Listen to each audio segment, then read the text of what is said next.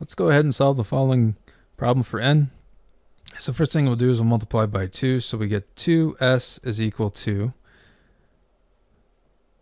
and we'll distribute the n squared plus n. So let's complete the square, so we get n squared plus n plus 1/2 of the coefficient on n's squared is 1/4. So we add that to both sides.